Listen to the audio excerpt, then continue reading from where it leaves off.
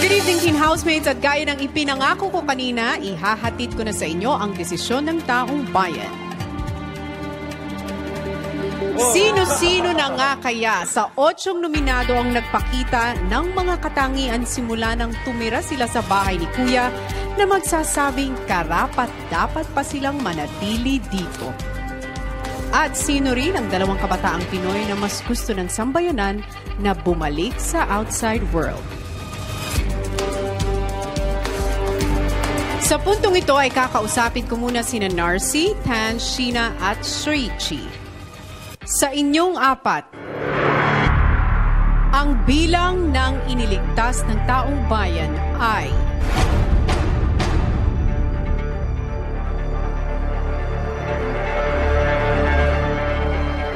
3. Ibig sabihin, isa sa inyo ay tuluyan ang lalabas ng bahay ni Kuya.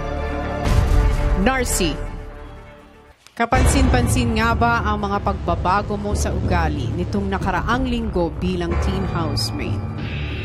At ikaw, Tan, nakakatuwa nga ba ang iyong positive vibes anuman ang iyong pinagdadaanan sa loob ng bahay? At ikaw, Sheena, mas natuwa ba ang taong bayan sa iyong pagsasakripisyo para sa inyong dance group?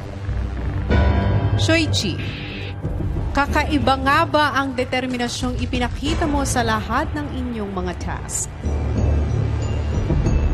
Ang pangalan ng unang iniligtas ng taong bayan ay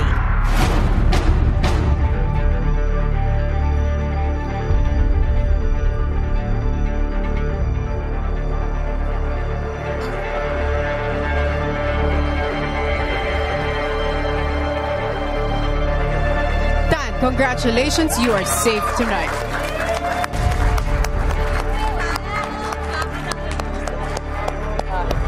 May isa pang ligtas at magpapatuloy pa bilang official teen housemate at ang kanyang pangalan ay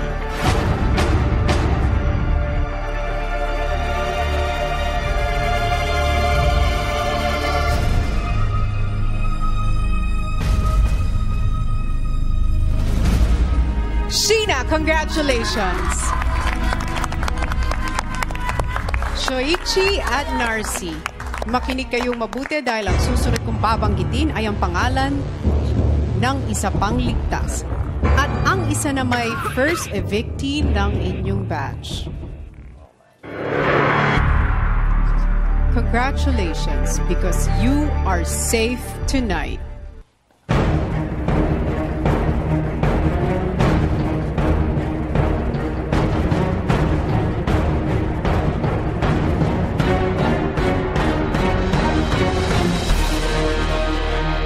Soichi. I'm sorry, Narcy. You have just been evicted from the Big Brother house. I hear myself breathing. Laban pa din ka buhay.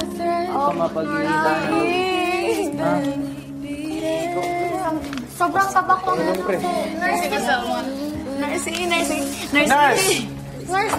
Narcy, yung mga sinasabi ko sa'yo tatanan. Narcy. Sasama tayong dalawa. Narcy, kasi...